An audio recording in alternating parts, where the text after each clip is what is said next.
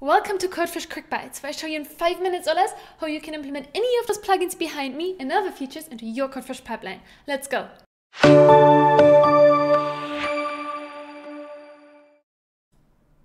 So before we do anything else, we have to set up your Codefresh account. So let's head over to the Codefresh main site and hit sign up. Now, I already have an account, so I'm just going to log in with mine, but you can use any of the sign up options to create your account. Now, once you signed up, you're on the main account page. We can't create a pipeline just yet because we have to add a container registry, such as the Docker Hub. So let's go ahead and do that. Go on account settings. We go on Docker registry, add registry provider. You can add any of those as well as other registries, such as the GitHub container registry. However, we're going to add our Docker Hub. We name it registry. You can name it anything else. And we provide our username to our Docker Hub and our password. Now let's go ahead and test the connection to make sure everything works. Awesome, let's hit save. And we can close this down. Now at the beginning, you will have a pro plan, and here's the expiration of your pro plan. If you're curious to learn more about Codefresh, I highly recommend to schedule a demo with Maya or someone else from the team. Let's go ahead and remove that and build our first pipeline. So we're going to go ahead and click on pipeline, create pipeline. We name it Python first.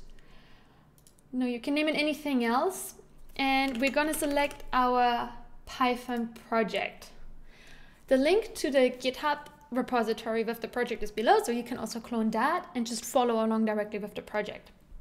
Now hit create. Now this is going to create a simple Codefresh YAML file with the steps to your Codefresh pipeline. You can modify the steps right here. You could also go ahead and select the YAML file from the repository if you already have one, or from the URL. Now generally you can use this out of the box, but we have to make sure that it uses the right image name. So now we change that, we hit save, and we run our pipeline. Now this is going to run our pipeline, and we can follow along here in the output section. Note that when you run the pipeline for the first time, it might take some time. However, Codefresh has about 5 different caching options, so the next times it's going to take about half of the time than before. Now we're going to fast forward to when the pipeline has finished building. So now it's just finished the last step, and as you can see, the pipeline executed perfectly on its own. So that's great. And then we can go ahead and open up our Docker Hub. Docker Hub, and we should see our image. Here, Python example. Awesome, it worked.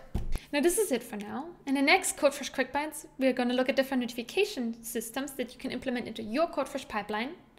If you liked it, hit like and subscribe, and I hope we see each other next time.